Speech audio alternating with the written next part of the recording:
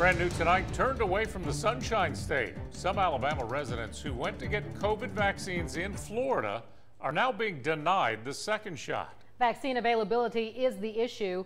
In Alabama, the state health department says it's not taking that stance. NBC 15's James Gordon has been looking into the issue. James, Alabama will continue to take care of anybody who needs a second dose. That's right. State health officials say they've been getting phone calls from Alabamians across the state line to get the vaccine, and they want to reassure those folks that everything will be okay. I am lucky. 82-year-old Gary Bird and his wife drove from Loxley to Milton, Florida in early January to get the Moderna vaccine. We wanted to get it as soon as we could. We didn't want to take any chances. He and his wife are lucky indeed.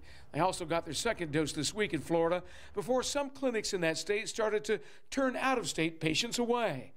Alabama health officials say all are welcome here. In Alabama, we've not restricted vaccination on the basis of residency. I know there maybe at least 2 states that have done that. Florida's done that. Maybe one other one has done that. In Alabama, all you need is to show your vaccine record card to get the second dose, regardless of where you may have been given the first dose.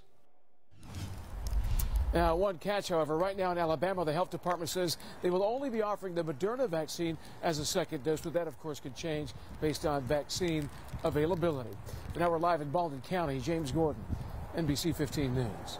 James, thank you. The good news, Dr. Harris says additional vaccines are on the way.